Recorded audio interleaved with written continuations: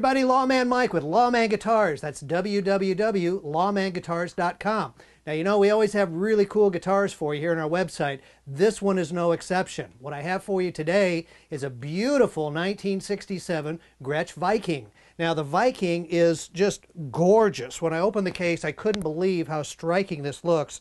Very, very few, if any, dings or scratches that I could see. The only thing that was wrong with it is the original pickguard had a crack in it. I had Jeff the tech do his magic to it, and he fixed it. You can still see the crack, but it is strong as it can be, and it won't break there ever again.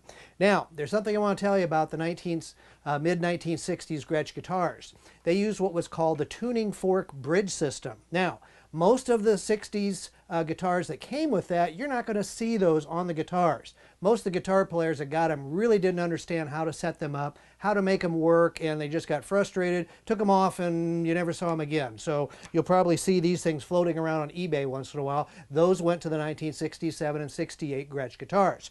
Now, what this bridge system does is this little bridge thing sits inside a hole that lines up inside the guitar and points back just a little bit. Now, the strings wind through that, so your intonation is set here.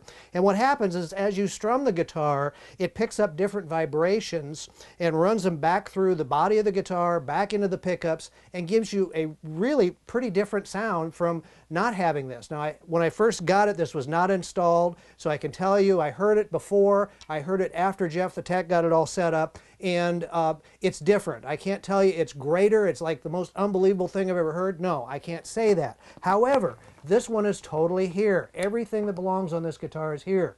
He did take the mute, which does work. Doesn't work great, but it does work, and put a little extra felt on it so that it'll mute your strings for you.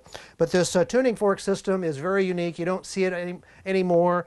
And what you need to do is remember, if you do get this guitar, change one string at a time. If you take all the strings off, you're going to be sitting here going, now what do I do? So take one string off at a time. You thread them through very carefully on an angle, then bring them around, tighten it up, and then go on to the next string. So it's all set up. It's got the Gretsch Bigsby on it, also in gold. It's got the original bridge. It's got all the original knobs. It's got original Gretsch pickups. It's even got the beautiful back pad, which is just, these are always deteriorated or a mess or gone. This one is in absolutely beautiful shape. Now, the other thing that you find usually in these Gretsch guitars is what's called binding rot. Now, I don't know why Gretsches were famous for this, but a lot of them, whenever you'd get the guitars, you'd open the case and you could smell it because they're a nitrocellulose product. But this one, it must have had plenty of air and didn't sit in the case all the time, because I have to tell you, the binding on this guitar looks like it just came out of the factory. It's absolutely beautiful, which you don't see on mid-60s Gretsch guitars. So it's really, really nice. It took me a while to figure out how all the knobs work. These two knobs here are volume controls for the two pickups. You've got a kill switch back here, which in the middle position, it's off. Up in here is the pickup selector. On the bridge pickup, and all that this knob does here is act as a tone cut. So there's your bass, there's your treble, there's your bass again. So that's how the knobs work, and it's very different from a Gibson, but you'll get used to it very quickly. So anyway, the pickups sound great.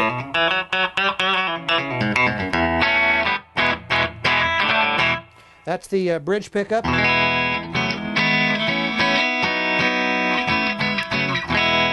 Both pickups together, and just beautiful tone from this neck pickup. I could play on this one all night.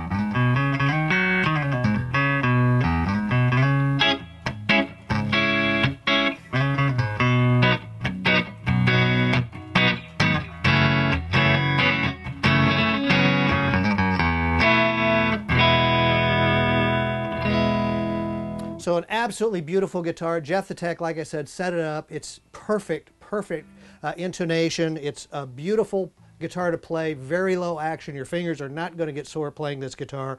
We strung it up with 11s. It likes just a little bit more tension on the neck. Remember, these guitars in the 60s came with like 12s and 13s, so if you start putting 10s on them, they're not going to like it real well. But I do have 11s on it. They bend well. If you haven't used 10s before, try them. You like them. So it's really great to have all this stuff on this guitar.